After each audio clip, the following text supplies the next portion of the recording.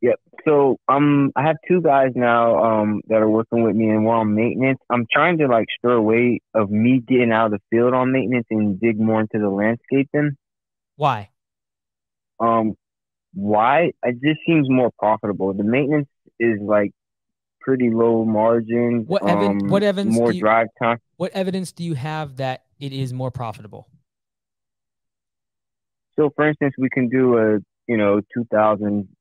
$2,000 job in a day instead of say we're at $40 a cut on maintenance and we can do about 20 properties, which is $800 paying them, for instance.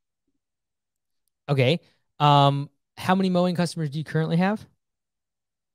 We're at about 100, And so some commercial, some residential. if you raised all their average price by $5 per cut, do you think you'd probably lose what, 10, 15 maybe? Yeah. So if your average cut price is $40 and you said just right now that you could raise them all by $5 per cut and probably lose 10 or 15 of them, but probably next spring rush fill all of their spots within a matter of a few weeks of the spring rush. So we literally are going to increase our prices by 15%. That 15% is straight profit. So if you're doing 10% now, you're now doing 25% profit margin. And so what I would challenge you, instead of going adding more services, especially hardscaping where you need more experienced employees, bigger trucks, bigger equipment. Instead of doing that, focus on what you're currently doing, raise the prices to the point where now the profit margins are actually just as high, if not higher. And you're not going to have to go get more equipment, trucks, and the experience level of your onboarding team is not going to have to be any more. I'm not saying you shouldn't do landscaping, but don't go into landscaping because there's more margins.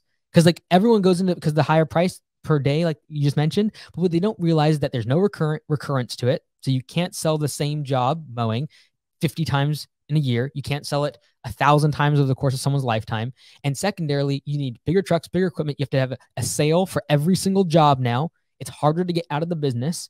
Now you have to focus on design, build, like how deep you go into it is irregardless. Even a property cleanup, though, is a one-time job.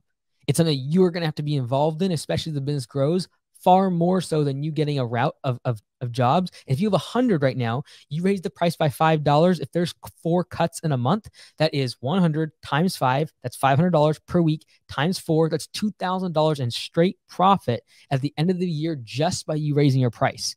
And so I would challenge you to do that first and then ask yourself if getting into landscaping is more profitable. Because everyone goes like the mentality that you have is exactly what I had 7, 8 years ago, starting Augusta Lawn Care, and it costed me hundreds of thousands of dollars and 3 to 5 years that I could have circumnavigated just by figuring this one thing out. And that is that no service is more profitable than the other. It's how well you execute against it, because the market will ultimately drive profit margins to about the same amount in any service industry. And so what you have to figure out is how do you create a brand and a service around any one of those services to be able to create a higher margin than any other company. That is a business worth making. Go ahead.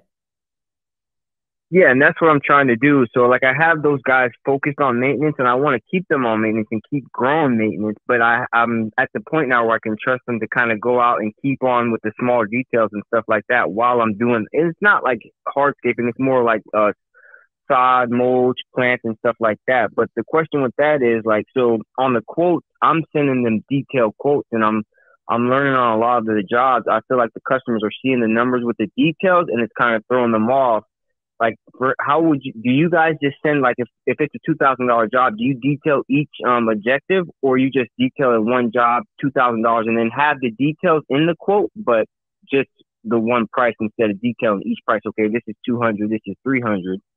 Yeah, so when it comes to project-based work, we really try to focus on breaking down the job notes as much as detail as possible, and our job notes become our estimate notes become our job notes. So exactly what the customer sees is what the crew sees. And furthermore, when it comes to blocking down a big project, the only reason we're going to do that is there's very easy blocks on a job. For example, if you're doing an entire backyard, I'm not going to just do backyard landscape and list off 100 things. I'm going to do patio, mulch, planting as separate line items, but it needs to be delineated things that could be done separately. Don't do like, no, I'm going to do $200 for picking up the plants and $300 for putting the soil around the plants. And then like, don't break it down that much when it comes to price. Have that in the notes, but then the actual parts that we break out for price differences are going to be only things that could be done by themselves.